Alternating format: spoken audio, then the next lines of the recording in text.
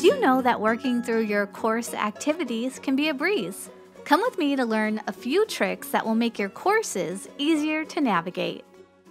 Let's begin by clicking on a course card. Here, you can find important information about your course. Click on the grades icon to see more about your course grades. If your teacher has sent a welcome note to your class, you will see it after your course information. If you see a note, make sure you read it for important information, such as how to contact your teacher. Also, try using the To-Do List tab to help you keep track of assessments that are due soon. Now, let's return to the Activities tab to explore the course. Here, you will see your last visited and up next items. I've got a helpful tip for you. Refer to your last visited activity to resume where you left off in a lesson.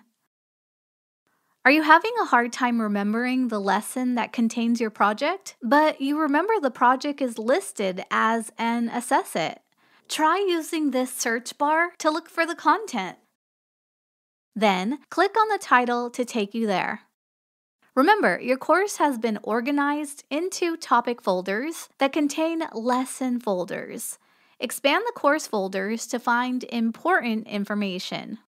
Notice the icons that have check marks. These are items that you have already completed. If you see a green check mark on an assessment, remember to open the assessment to review your score and teacher feedback. Notice the Jump To options. You can use these to help you navigate each activity. Let's click Submission to jump to submission details.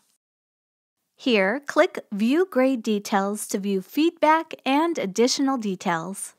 Watch the Viewing Teacher Feedback video tutorial for more details on how to access teacher feedback.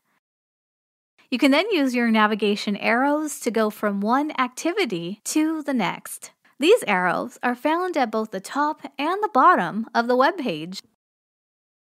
To learn more about the types of activities that your course contains, watch the What is a Learning Object video.